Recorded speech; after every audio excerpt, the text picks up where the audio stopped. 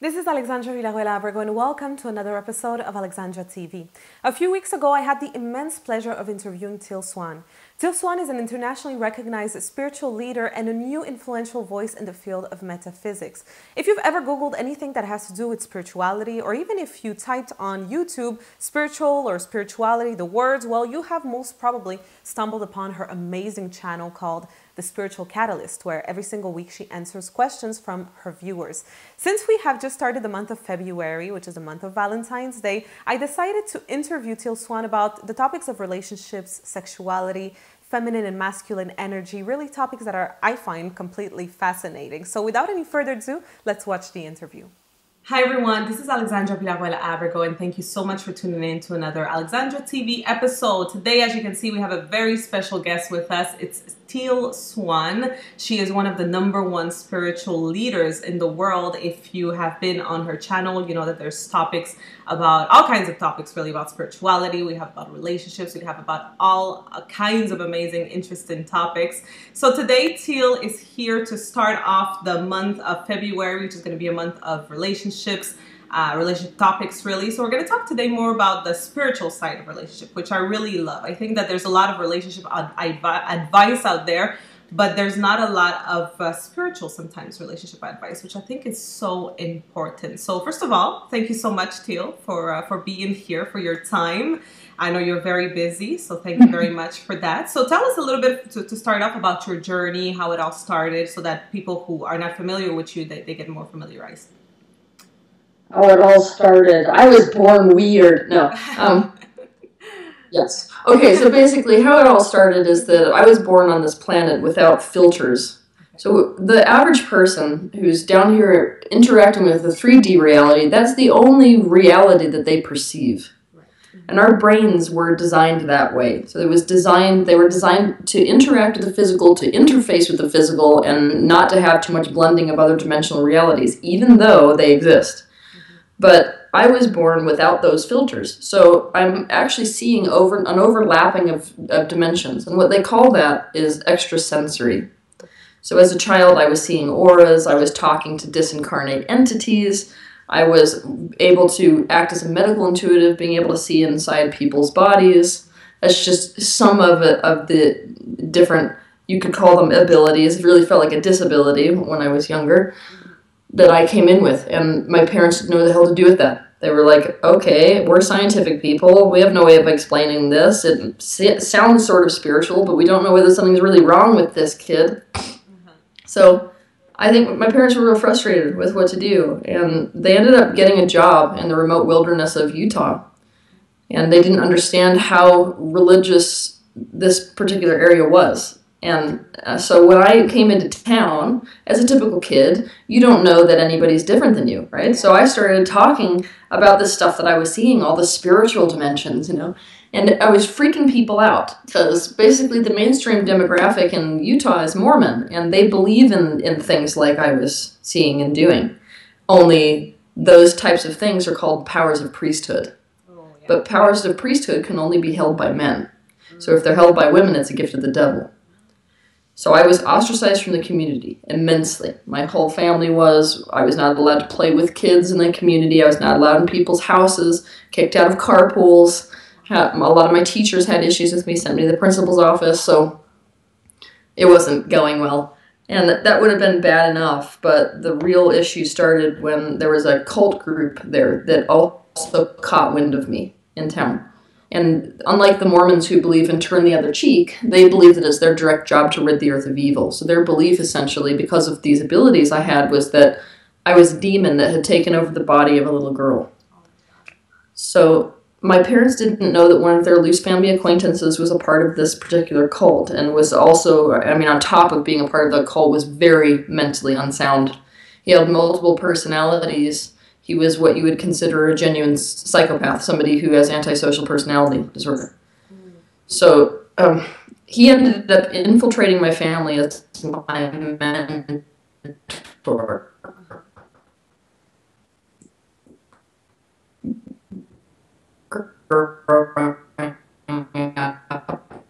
And look, I know what to do with all these abilities. I know how to help her with. I teach how to work horses. Just let her go with me. My husband did that, essentially. Go ahead and let him come mentor, and underneath their noses, without them 100% getting it or noticing the signs, I had to endure 13 years of really severe sexual, physical, and emotional abuse by this man. And I mean, it was bad. It was real, real bad. It's one of those scenarios that you would most likely see on the news. And I ended up escaping from that situation when I was 19 years old, wanting nothing to do with spirituality ever again. As you can imagine, I was just like, screw it. This stuff destroyed my life. I want to do anything besides this. And so I threw myself into professional sports. Okay. And it wasn't until years later that I ended up realizing, look, I'm never going to be able to get rid of this stuff that I see and that I do. And so I either embrace it or live a life of absolute torment. Yeah. So I decided to turn back in the direction of it. I started seeing people again one-on-one. And it was blowing my mind how much people didn't know about the way that the universe functioned. Yeah. It was blowing my mind about what they didn't know about illness and how illness manifests in the body. And I was loving teaching. Like, to my surprise, not only was this fun, it was like the best thing ever. So I totally fell in love with it. And I wrote a book because I wanted to reach a larger audience. And that book really took off. And then I started a YouTube series, which is still going today, which really took off, and my career sort of exploded from there. And so here I am with this giant international career now as a spiritual leader, teaching people how to survive even the most extreme circumstances. Wow, that's amazing. What a story, huh? It's great to see how anyone, no matter what the circumstances are, they can take whatever negative situation, they can really turn it around. So that's amazing. Congratulations to you for everything, for first of all, for surviving everything, but for taking that and turning it into something so wonderful. Now, your channel, it has hundreds of thousands of subscribers. You have followers from around the world, so it's really, really amazing. Now, I know a lot of people listening, in the field, I am the field of coaching and personal development, so I know sometimes a lot of people who listen to stories like yours are going to say, oh, this is a little too much, but I really want people, anyone who's watching, please stay open-minded to this, because I think that this is completely fascinating. And I always say that it's body, mind, and spirit. So there is a spiritual world, and we need to really be open-minded to that. You shared your story about your abuser. I remember watching one of your videos where you say that with that abuser, you kind of had a contract that was signed. So we're going to start talking about that, because I think that's very interesting when it comes to relationships, how we all, before we enter this lifetime, correct me if I'm wrong, I think that's what you said, before we enter this lifetime, we sign spiritual contracts with people, with sometimes our lovers, but also our enemies. So talk a little bit about that, because I think that's completely fascinating. Okay, so to start with, it's possible that some of the people you line up with in life, you didn't have these arrangements before. You line up with them throughout the course of your life.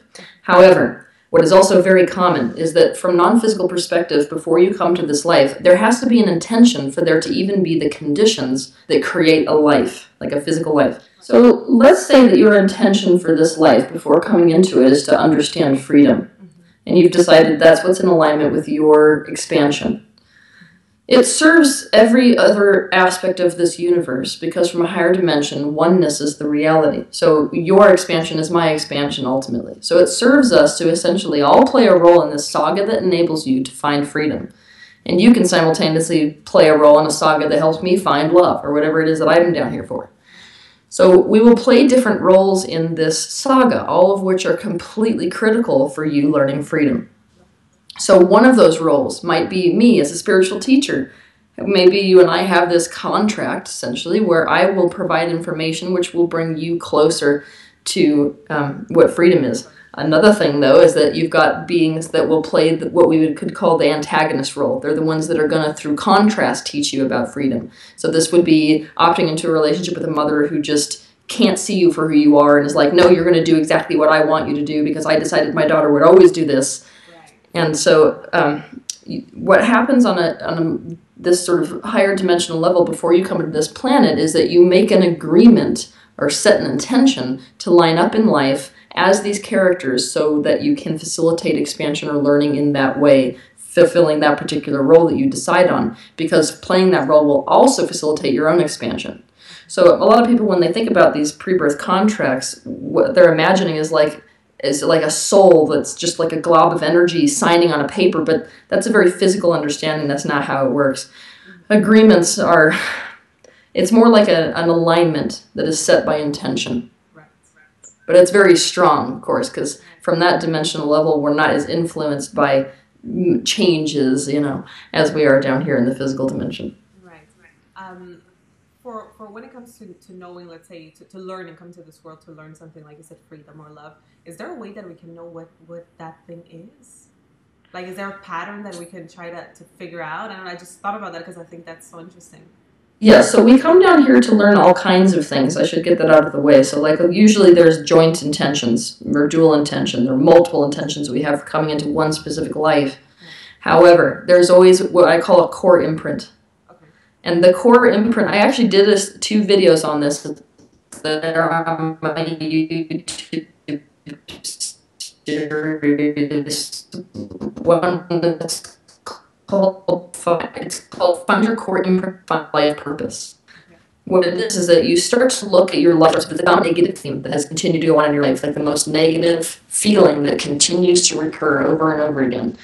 And you, by virtue of finding that, you can look to the polar opposite of that vibration and know what it is you came here to basically do and look for. So let's say that somebody constantly finds themselves in isolation over and over again. That is a good indication that, to the opposite degree of that, what you chose to come down here to learn, your primary lesson essentially was connection or something of the sort.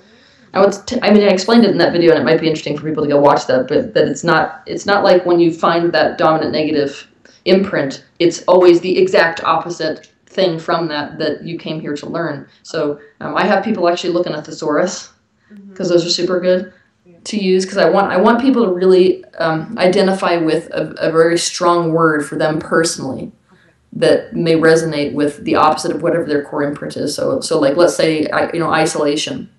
It would be obvious maybe that the exact opposite of isolation is connection, but it might be that the exact opposite of isolation for somebody is festivity. Yeah. It's not just connection, it's the celebration of connection that I want. So, and you'll know what it is, because, the reality of our lives is that we came down, obviously, from these higher dimensional levels with full awareness of what our intention is. And so this is more a process of remembering. So I can guarantee you that when you start looking for what that core imprint is, it's going to be an aha moment. You're going to be like, that's it. I just know that that's it. I can feel it in my being, you know. And then it's a lot easier. I think it's a great thing for people to find their core imprint, because then you can really, like, intentionally focus on that. Right. That's what is the name of the video again? Because it kind of froze when you said it. It's called Find Your Core Imprint, Find Your Life Purpose. I'm gonna go watch it. I need to find my core imprint. Now, going back on contracts, on like relationship contracts or agreements, when do you know when a contract is over? This we're talking really with, let's say, your enemies, but also with your lovers, like with people that you go into relationships with. When do you know when it's over? Do you know it like when you finally reach that core thing that you have, or what is it? What's the moment that you know? There will be a feeling of completion. Okay. It'll feel like not all of your energy is invested anymore, kind of like you've moved beyond it. And it's difficult to describe this because it is such a feeling-based knowing. Right. It's sort of like that day that you walk into the work, and it's not like you're really resistant to work anymore. It's not like you walk in the door and be like, oh my God, I hate this, I'm so ready to move. It just sort of feels like part of you is not there anymore. Okay. That's the feeling when a contract is finished. Okay, that's the feeling of when it's finished. Okay, that's really interesting. Yeah, but I don't need people. I don't think it's really essential for people to like have to know when these contracts are over with people or whatever, because most of the time when we're asking that question, what it is that we really want to be done with someone, you know? Yeah.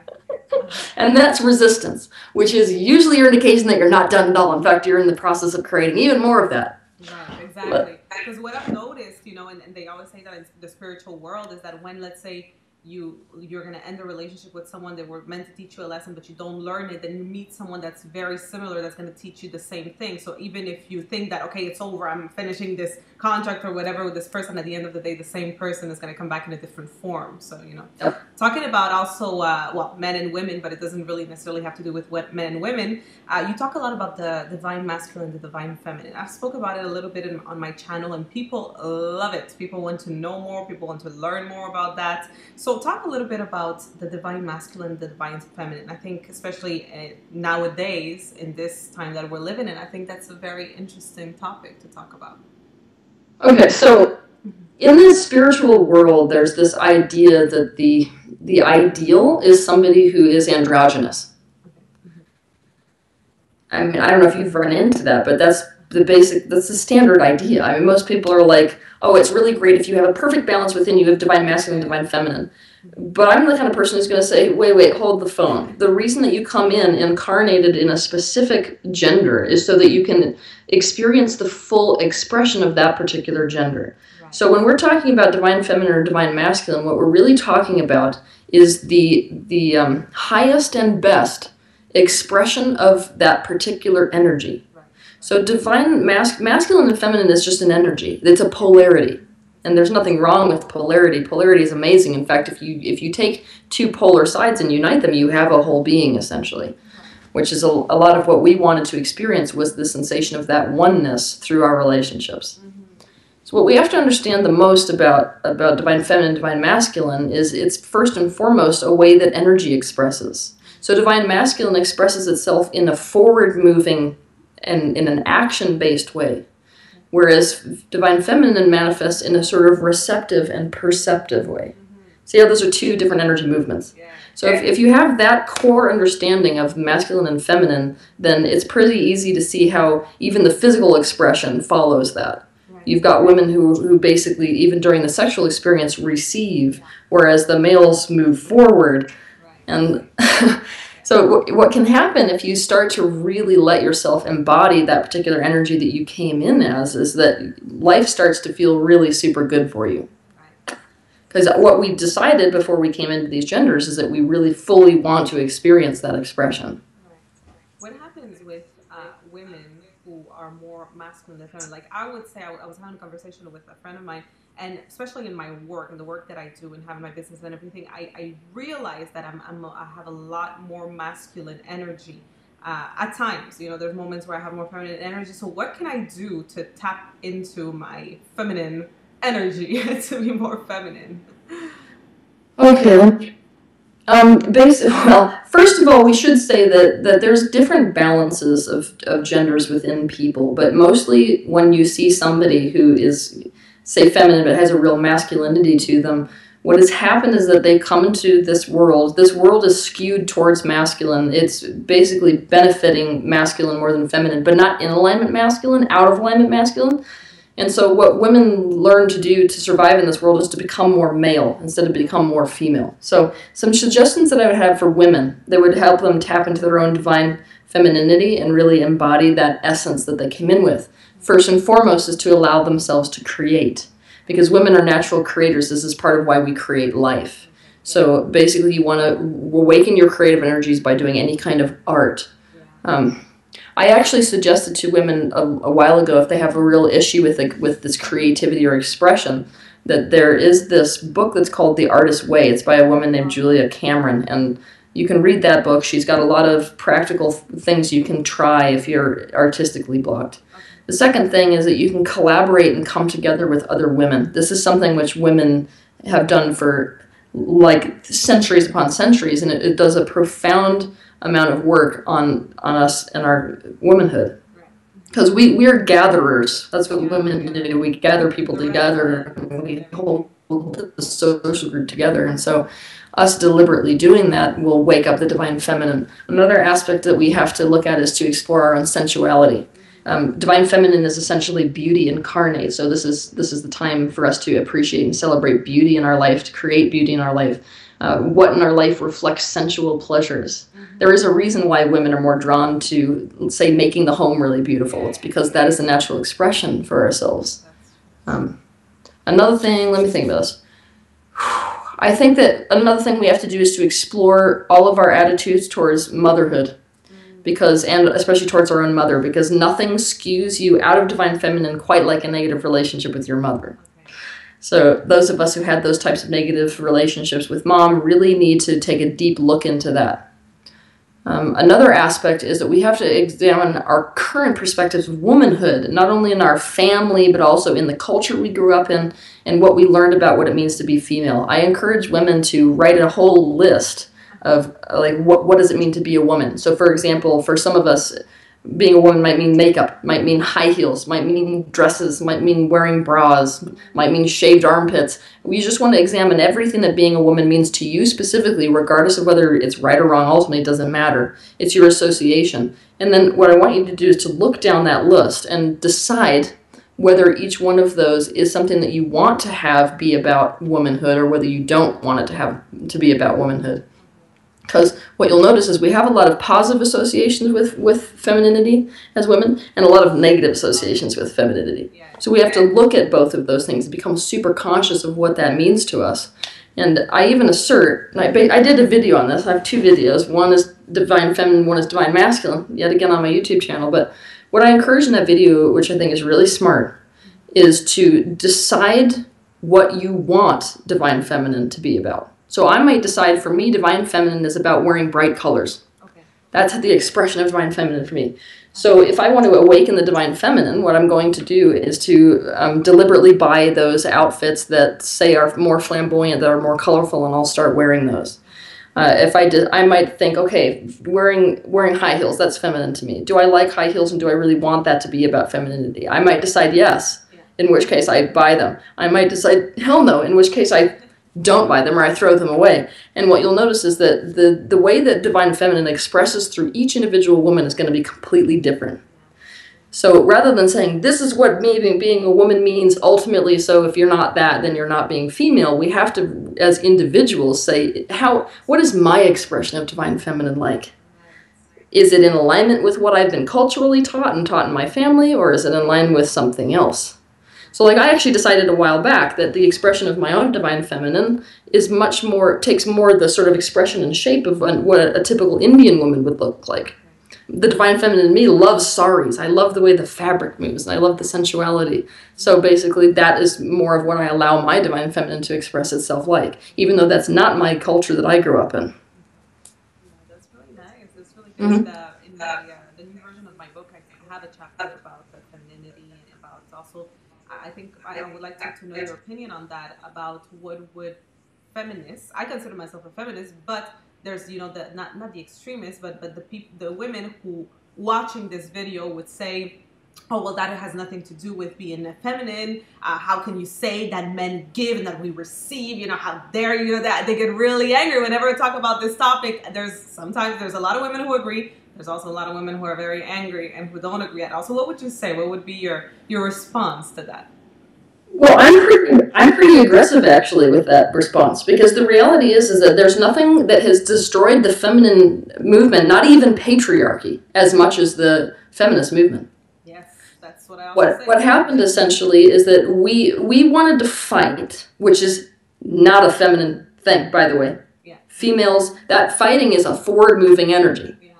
So essentially the way that women, it's not like women are just passive. Passive has nothing to do with divine feminine. Divine feminine is a very powerful energy, but it's power in receptivity. It's power in softness. It's kind of like you can't look at water and just because water is soft or pliable say that water is not powerful. It wears down stone. So basically, but it's that energy essentially which we were not capable of fully embodying. Granted, we are, you know, physically weaker, most of us. And so what happened is over the centuries, men who are out of alignment, not in divine masculine, we have never seen divine masculine. That's something that we have to understand as women. Because of out of alignment masculinity, essentially, we were completely subjugated for years and years. And it was all about what masculine is going to tell you to do. Yet again, nothing to do with actual expression of divine feminine or masculinity. And so what we started to do was rebel. And by rebelling, we became men. That's what we did. We basically said, we can do exactly what you can do. And so, to be honest, even though I mean, nobody can deny that there are some aspects that came through the feminist movement that really benefited us. For example, we can have jobs. Thank God we're not like being forced to sit at home. For those of us where that's not the divine expression, for some of us it is. But what really went south with that is that when we started fighting to be men. Yeah, that's true. Not fighting to be women. And so you see those pictures, you know, like the classic poster, my favorite one / least favorite one, is this picture, I can do it. It's a woman that's doing this, right? That is a woman who has suppressed all the aspects of her femininity and is doing nothing but trying to be a man in a man's world, regardless of whether she has a vagina or not. Yeah, exactly. And so what you watch is way more fertility issues. You watch the breast cancer rate explode through the roof. And all of these manifestations we're seeing are in large part because of that huge energetic misalignment, which we aligned with in the, you know, when we were at that age, in the 60s, 70s. We're denying our feminine side, so that's what happened. Totally, 100%. Because we decided that it's weak. Yeah, exactly. No, that's absolutely true. So like this is what drives me nuts is, you know, the women who are like, I'm a feminist, and I'm like, you could not hate femininity more if you tried. In my, like I said, in the book, right, it's the new version of the book, and there's 2 editors that are working on it because I signed with a publisher, and one of them, she doesn't know me, I don't really know her, and she is, I think she's the chapters where I wrote about feminine energy and about femininity, we had some back and forth because she was not happy. What was it that she was saying? I don't know, whenever I was saying anything about being feminine and, you know, receiving, like you said, things like that, she did not agree. And anyways, there was one part where I wrote about being more about feminism has nothing to do with femininity or something like that, and she mentioned she was like, oh no, but who said that that feminist or feminists should be feminine? But I was like, but no, it doesn't. Anyways, it was really a back and forth about that. So I know there's a big fight, not a fight, but there's a lot, still a big conversation to be had about those topics that I think are so interesting and so fascinating, really. So the last question that I would have for you, the last topic that I would like for us to dive into would be about sexuality. So let's talk a little bit about sex. But in the spiritual world, you mentioned in some of the videos, and I know in spirituality that they mention a lot that you can reach, if we can say like that, enlightenment through sexuality. So talk a little bit about that and how can that be done and accomplished? Okay, so a state of enlightenment. What you're doing when you're reaching a state of enlightenment is you are matching the vibrational frequency of Source or God itself. So you are holding that perspective. That's all enlightenment means. Now, it just so happens that the perspective of Source or God is absent of ego. And ego is an idea of a separate self.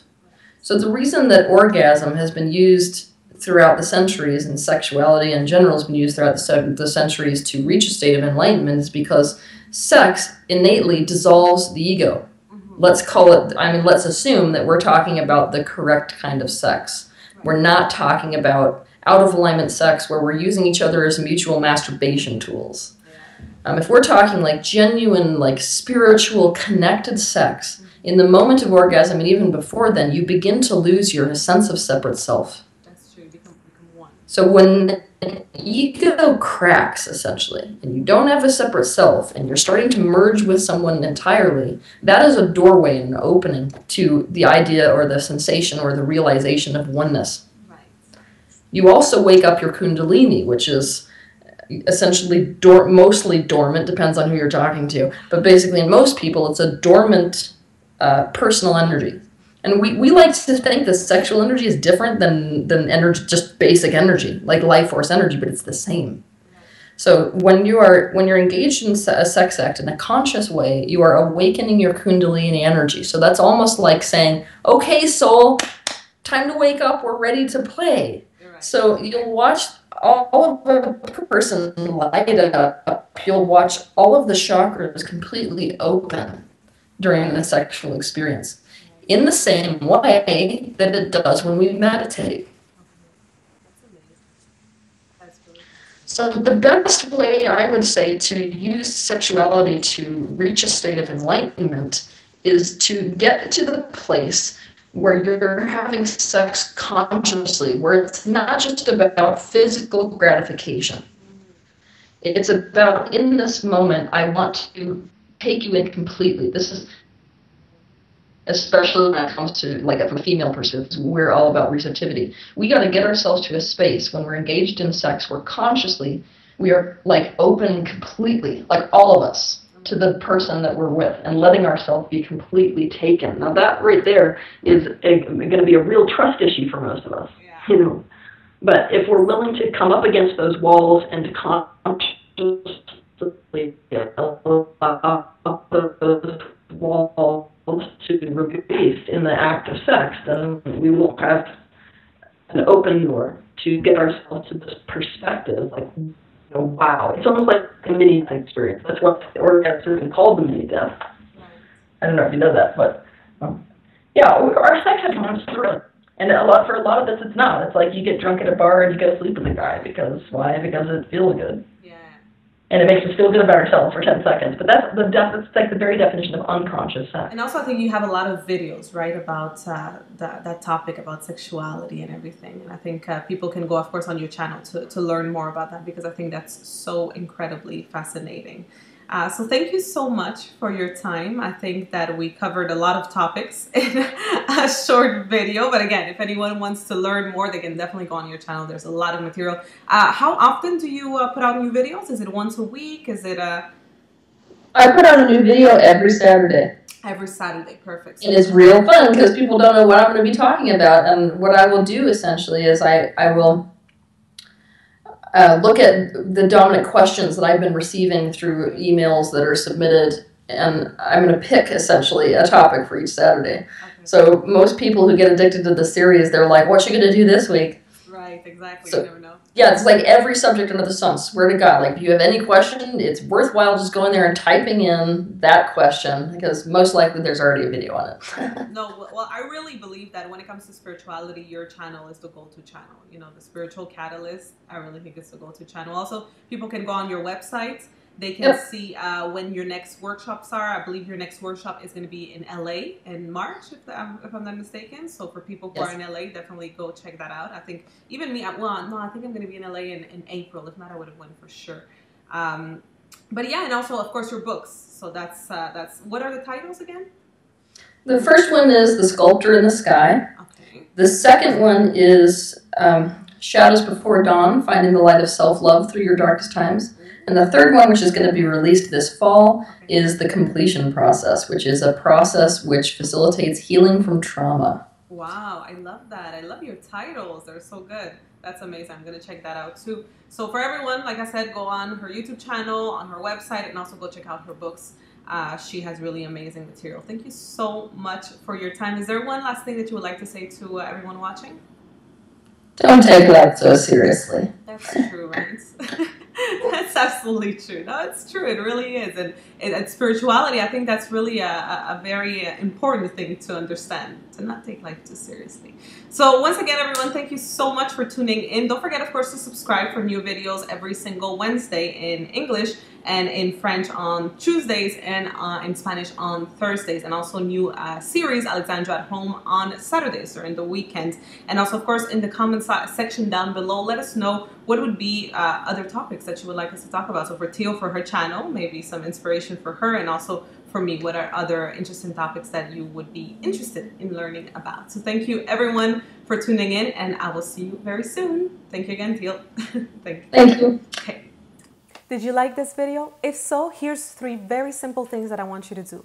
First of all, subscribe to this channel. Subscribe to this channel because you get free videos every single week. So of course you don't want to miss that.